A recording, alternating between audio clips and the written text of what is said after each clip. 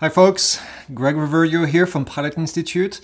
This is another video in what is actually becoming a mini-series when I didn't really want it to become a mini-series, but in this video I want to talk about visual line of sight. And the last couple of videos that we've posted on similar topics kind of explain the parts of the regulation that are difficult to understand. We talked about the rules of 44809, how to fly as a recreational flyer. We talked about how high can you fly with your drone and the 400-foot limit, which is really not a 400-foot limit because in some places you can fly higher, in some places you can fly lower. And so in this video, I want to talk about visual line of sight. This comes from the fact that we get a lot of comments, a lot of questions from our students, from potential students, from people on YouTube about, well, what is visual line of sight and how can I actually meet the requirements? So in this video, I want to talk to you guys a little bit about every requirement for recreational flyer, but I'm also going to talk about part 107 because the requirements are a little bit different and because they're confusing, and also because the FAA is around the corner about to make some changes, not really changes, but clarifications, I should say, for recreational flyer. So let's get to it. As you may know already, the rules for recreational flying are contained in the US Code 44809. And in 44809, under A3, there is a section that talks about visual line of sight. And if you read it, it's really 3 lines, very straightforward. I'm going to read it to you right now. It says the aircraft is flown within the visual line of sight of the person operating the aircraft or a visual observer co-located and in direct communication with the operator. There's a lot of keywords in here. The first keyword is visual line of sight. Visual line of sight is really, there's no other way to describe it, right? You have a visual on the aircraft. Line of sight means that there is no object obstructing your vision as you're looking at your drone. So at all time, really, you should be able to see your drone. If you look up from your controller, you should be able to see where it is. Maybe you look down and get something in your bag, and then when you look back up, you should be able to see where it is. That's essentially what the rule is saying. Now, in here, there are some words that may be confusing sometimes. It says, the person operating the aircraft, this is probably you as you're watching this, or, and the or is sometimes confusing, a visual observer. Some people say, well, I don't really need to be able to see as long as my visual observer is over there and looking at the drone. Well, that's not really the truth. The visual observer must be co-located and in direct communication with the operator. So this means that your visual observer should be really near to you in direct communication. And that's it. This is all that 44809 says. Now, if we start digging a little bit for more information, we can go into the advisory circular. As I'm recording this, the current advisory circular is called 9157 Bravo. If you don't know what an advisory circular is, it's a document published by the FAA. They have hundreds of them for all different types of topics. And these advisory circulars provide additional information about a topic that may be confusing. Well, this is perfect because this is always confusing to people. Now, AC 9157 Bravo does not contain only information about line of sight. It contains information about flying your drone for recreational purposes. It explains what 44809 is with more words than are in the regulation. I need to mention, advisory circulars are not regulation, they're guidance, they're advisory by nature, okay? So whatever is in here does not necessarily mean it's the actual regulation, it's just an explanation. It's kind of like a get in the brain of the FAA type of things. But in here it says, this means that either the recreational flyer or the visual observer must have eyes on the aircraft at all time to ensure that there is no collision hazard or there's no other aircraft or people on the ground. That's basically what this means in here. Now the or, again, is kind of important in here. It means that either you or your visual observer should be able to see the aircraft at all time. Okay, should have your eyes in there.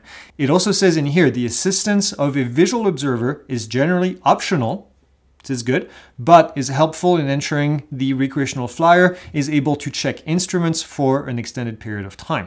All right.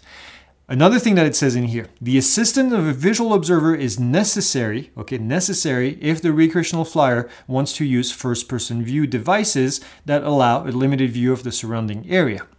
If you're flying FPV, advisory circular says you need to have a visual observer. Now, as far as the co-located, here's a bit more information. It says visual observer need to be co-located with the recreational flyer and able to communicate directly with the recreational flyer without the use of technological assistance. This is what it says in here. All right, that's the guidance in the advisory circular. The FAA just recently, a couple days ago from me recording this video in July of 2021, it says there's new guidance coming in 9157 Charlie. That's the new version of the advisory circular. Now, what did they add in here? It says that the vision must be unaided by any devices other than corrective lenses. This is actually language that we see in Part 107. So they took that, they added it to the advisory circular. So now when you look at your drone, you can be using binoculars to do it. They also added information about the co-located thing. And they said they must be standing close enough to the recreational flyer to be able to communicate directly with him or her without the use of technological assistance and without creating a distraction to the recreational flyer. So that's somewhat of a new guidance in here. Now you're going to say, there are some questions that I hear all the time. It says, can you position or can I position a visual observer a mile down the road so that I can fly long distance, so I can fly much further? And the answer is no. The VO must be co-located, okay? And you can't use a walkie-talkie, you can't use any of this. Now remember, this is only for recreational flying. This is only for recreational flying. How come the FAA didn't specify a specific distance for visual line of sight? A lot of people ask me that question.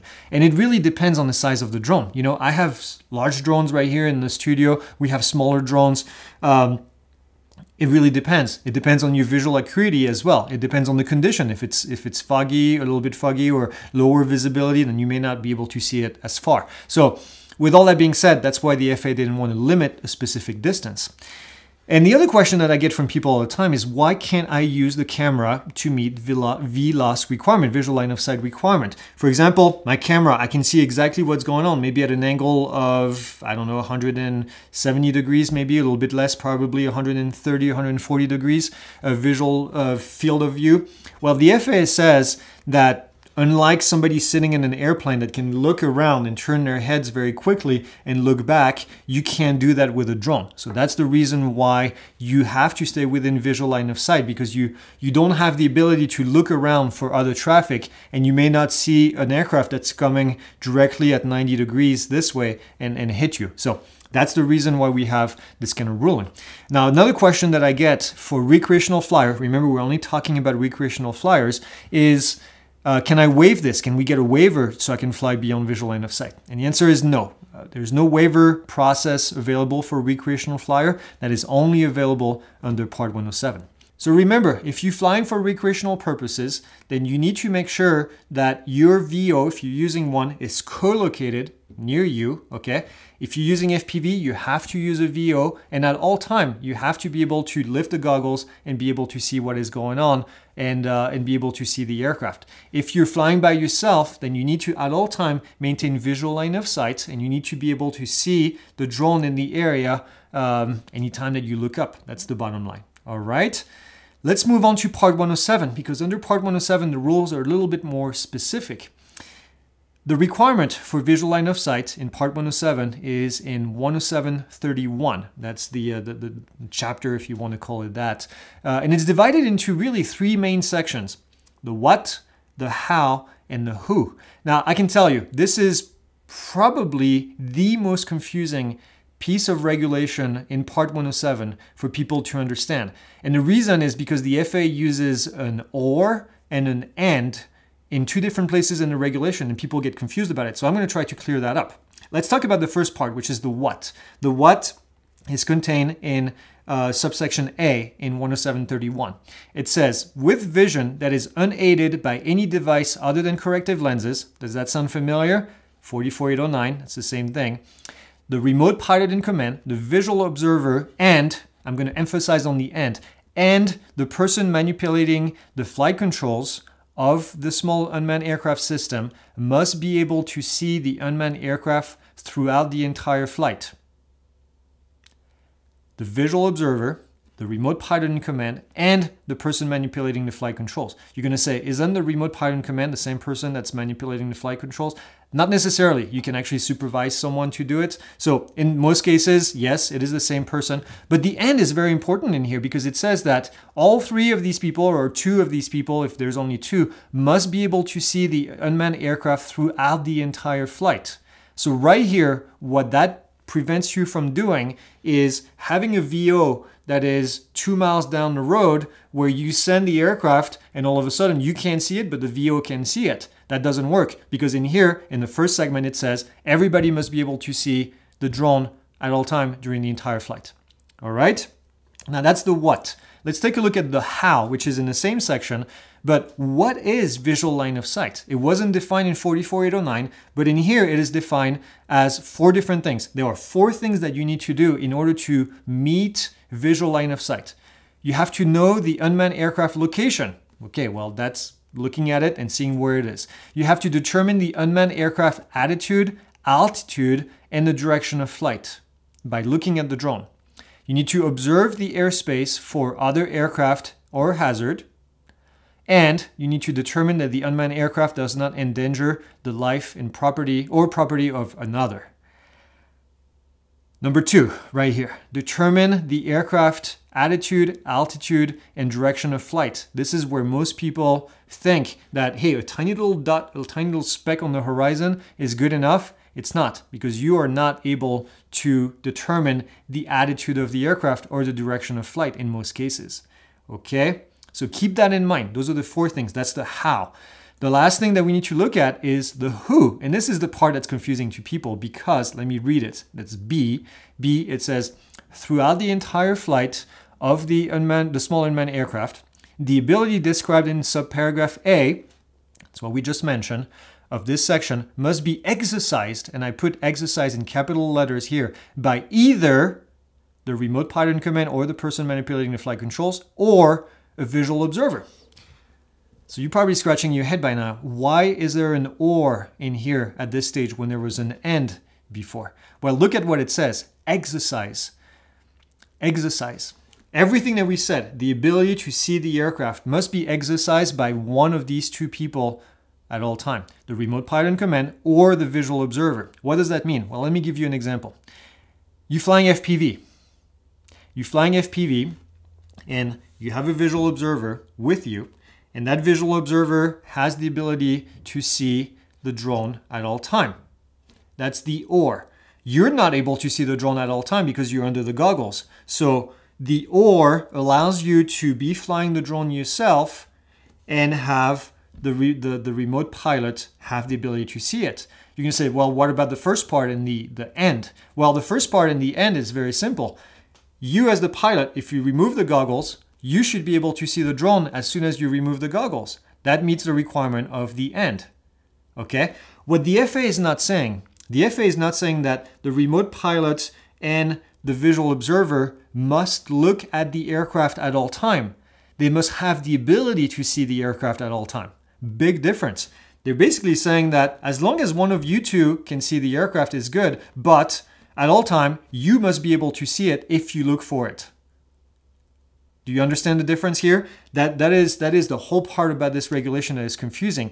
They made it so that if they hadn't written it this way, if they had an and in both statements, then essentially you couldn't fly FPV because it would mean that the FPV pilot would have to be able to see the drone at all time and the visual observer as well. What it's saying is that if you're flying FPV and you lift the goggles up, you got to be able to see where the drone is, and your visual observer has got to have his or her eyes on that drone at all time. Okay, I hope this clarifies it because this is a question I get all the time. It's very difficult to explain in text, so I made this video because I'm hoping this can help people understand what is going on.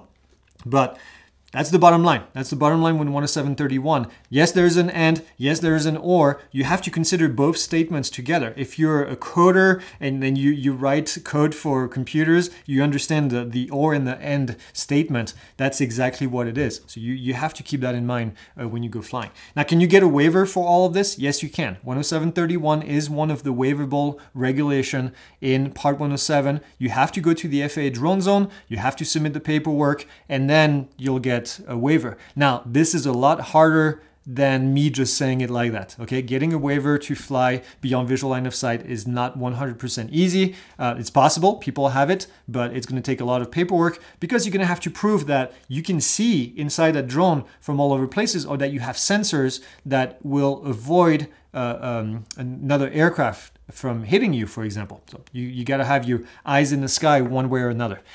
Okay. Any questions? Leave them in the comments. I'm sure there's going to be quite a few, but this is an important topic because it's, well, it's often discussed. It's not always very well understood. So I'm hoping that this clarifies it. Like, subscribe, do everything that you do, and fly safe, and I'll see you guys for the next video.